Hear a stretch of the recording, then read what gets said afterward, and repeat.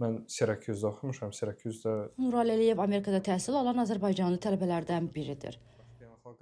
O, ali təhsilini magistratura səviyyəsini də Amerika Birləşmiş Ştatlarında oxumağı qərarlaşdırıb və bu ölkənin dünya təhsil sistemində tanınmış olan universitetlərindən birini seçib. Söhbət Johns Hopkins Universitetindən gedir. Universitetimiz Foreign Policy tərəfindən beynəlxalq əlaqələr üzrə magistratura proqramlarında dünyada 2-ci yerdədir və bu da təbii ki, çox böyük bir avantajlı gələcəkdə karyera qurmaq üçün. Nural hazırda burada təhsil alan yeganə azərbaycanlıdır. Lakin bu onun Amerika təhsil sistemi ilə ilk tanışlığı deyil. Təxminən 10 ilə yaxındır ki, Amerikada yaşayıram. Mən burada 9-cu sinifdən bəri oxumağa başlamışam. Nural deyir ki, aralıqsız təhsil və düzgün qurulan sistem hər bir tələbə üçün gələcəyə daha yaxşı imkanlar yaradır. Belə olan halda, təbii ki, günün çox hissəsini də universitetdə keçirməli olur. Təhsil sistemi ilə yanaşı, hər bir tələbə üçün maddi ehtiyacların qarşılanması da önəmlidir. Məhsul bazarında bir həftəlik ərzaq ehtiyacını almaq üçün ödənilən məbləğ bəzən $100 keçir. Nural deyir, maddi məsələlərdə daha çox ailəsi ona dəstək olur. Universitetdə tələbələrə maddi problemlərlə üzləşməmələri üçün müəyyən imkanlar yaradır. Ortalama deyərdim ki, ev xərclərini çıxsaq, mən $500-600 xərcləyirəm.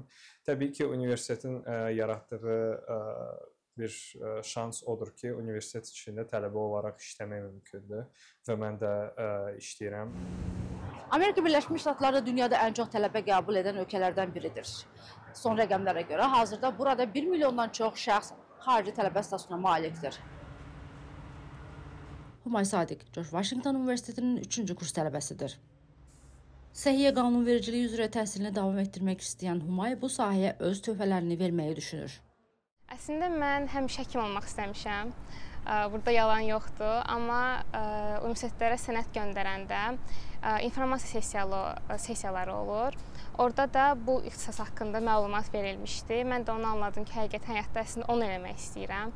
Yəni daha çox onu anladım ki, qanunvericilikdə, administrativ pozisiyalarda daha böyük dəyişikliklər eləmək olar ki, məhz bizim həkimlərimiz həqiqətən də pasientlərinə istədikləri kimi ən yaxşı köməyi göstərə bilsinlər. O deyir ki, xaricdə təhsil heç də asan deyil. Həm təhsil sistemi fərqlidir, həm də maddi durum stabil saxlamaq üçün çalışmağa ehtiyac var. Birinci kursda iş tapa bilmirdim, amma şükür ki, ikinci kursdan da bu ildə işləyirəm. O çox böyük bir kömək olur təbii ki. Kampusda işləmək çox yaxşıdır, çünki uzağa getməyə ehtiyac olmur. Belə, yəni ümumiyyətlə təhsilim üçün də təqaüdlər alıram, onun sayəsində oxuyuram.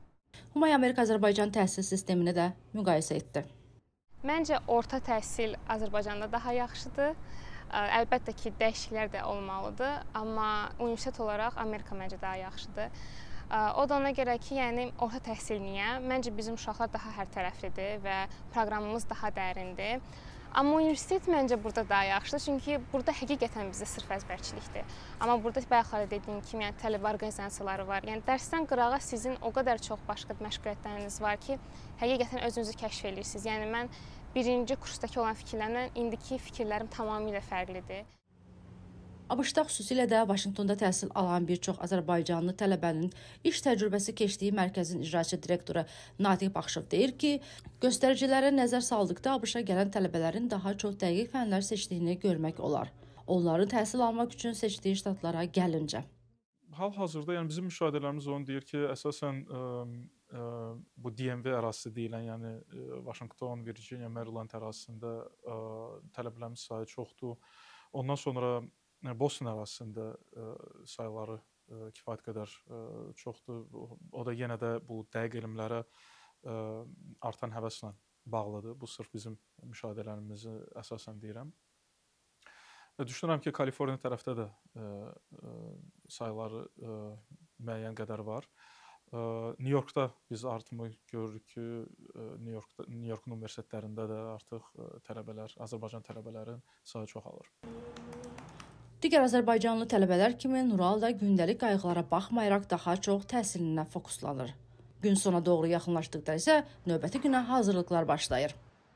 Axşam yeməyi əsnasında dünyanın xəbər gündəminə nəzər salan Nural bizimlə söhbətində təhsil sahəsində qarşısına qoyduğu hədəfə çatdıqdan sonra Azərbaycana dönmək istədiyini bildirir. Vaşinqtondan Aytən Məmmədli Rayli.